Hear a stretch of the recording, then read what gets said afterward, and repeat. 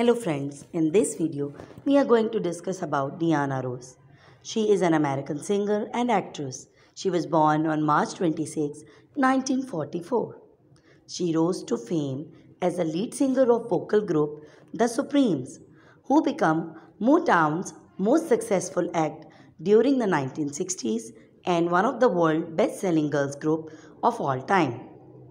They remain the best charting female group in history, with a total of 12 number one hit singles on the US Billboard Hot 100, including Where Did Our Love Go, Baby Love, Come See About Me, Stop in the